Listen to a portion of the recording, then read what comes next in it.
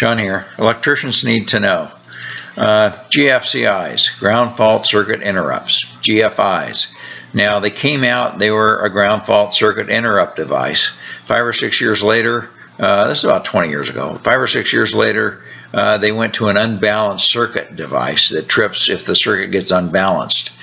That just changed the way we install them. However, the name stuck. GFIs. Okay, so you find them in your house, 20 amp GFIs in the kitchen and 15 in the bathrooms and outdoors and in the garage. Now it's important not to put a 15 in your kitchen, because the 15 amp, the toaster or the coffee pot or something will just eat this thing up eventually. So it's best to make sure that there are 20 amps in the kitchen. Now the rest of the house, the backyard, the garage, the bathrooms, and they could be all tied together under a load under one GFI, they're usually a 15.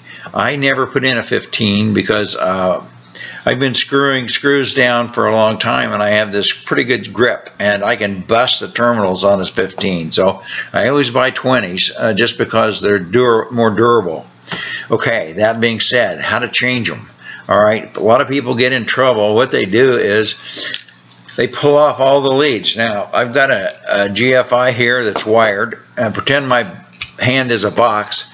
Okay, and I pull this out of the box, and I've got 2 sets of leads going into the bottom, and I got 1 set of lead coming into the top, and I got all the grounds in this wire net. So that's typical of the installation you're going to find. This lead is a power lead. It goes to the line side of the GFI.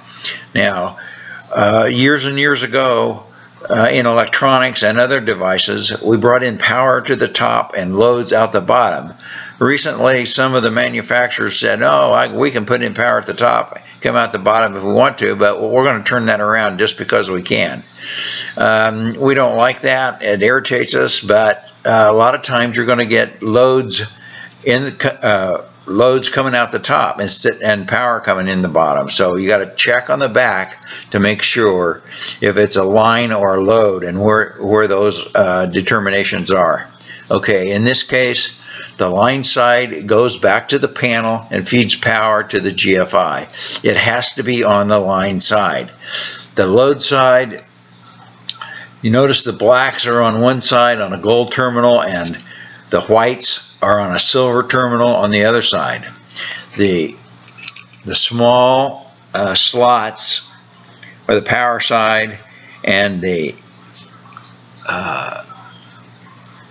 horizontal slots, and the larger slot and the horizontal slot is the neutral side. Okay, so anyway, this is what it's going to look like when you pull it out.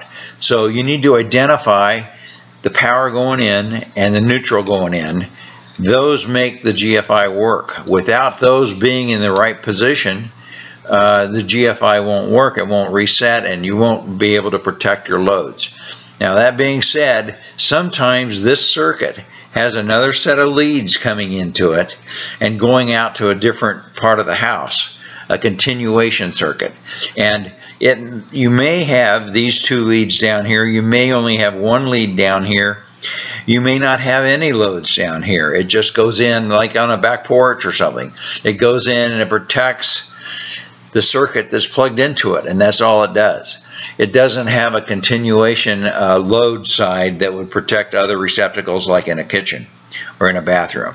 Okay, so it's pretty simple.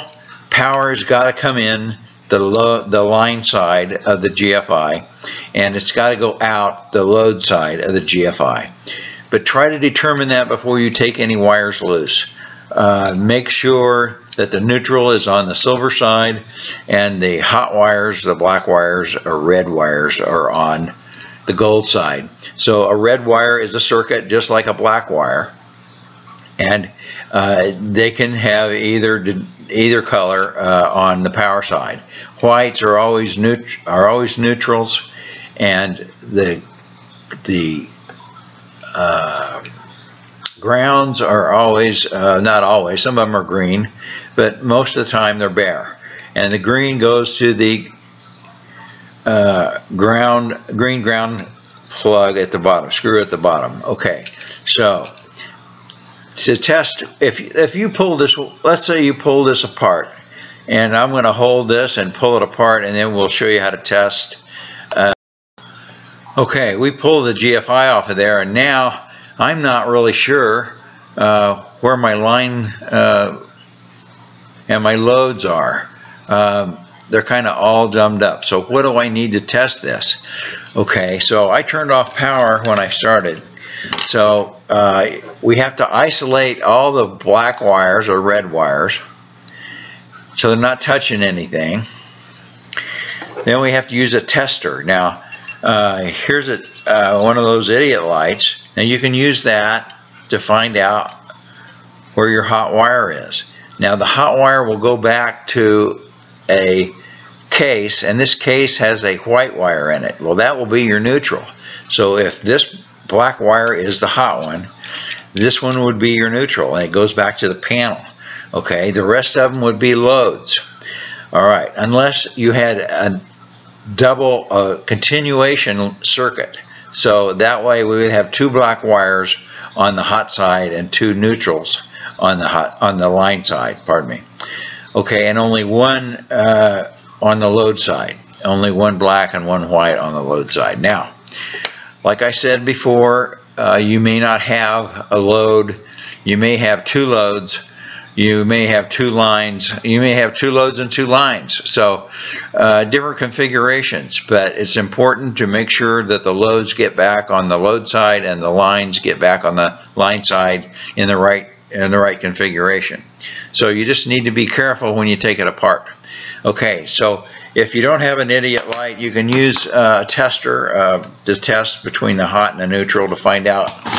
Now, it's going to light up between the hot and the neutral if you turn on power, and if you use even an idiot light like this, where you have a light bulb and a socket and a couple of leads on it.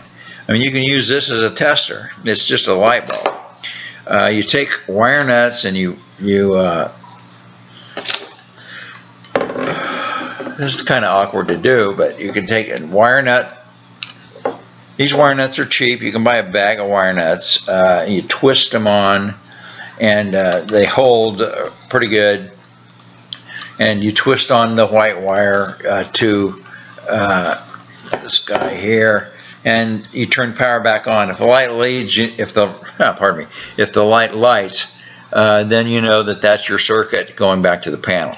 The circuit going back to the panel has to go on the line side. Okay. And once you get power restored, once you get the line hooked up and the loads hooked up, you turn on power and you reset the GFI. That red button just resets it, and you can test it by tripping it, and you should be good to go. So the line has to be on the line and the load has to be on the load, and that's really the only big issue with GFIs. The 15 and the 20 amp is a big issue. I would not even bother the 15s. The 20s are harder to find, but they're there. Just look a little harder for them, and they hold up a little better. That doesn't mean they won't protect your circuit. The 15 amp breaker that feeds your 15 amp circuit will protect the 15 amp circuit. And in the kitchen, the 20 amp circuit breaker will protect that 20 amp circuit, not the GFI. The GFI I have seen melt down before it tripped because there was no unbalanced load, just a lot of excess current. So I've seen 15 amp GFIs in the kitchen just melt down because you put a toaster on there and the toaster was 20 amps or 18 amps, something like that, and these things just gave up. So make sure you get the right amount of current for your application. 15 probably in the bathrooms and 20s in the kitchen. Okay, Shook Electric here. Subscribe if you like what you found, and I have about 17 videos on various electrical issues, and there's a lot of good information in those, especially for the electrician. I've gone through 50 some years of being an electrician, and some of that has rubbed off on me, and I'm trying to pass that on. So subscribe. Thanks for watching.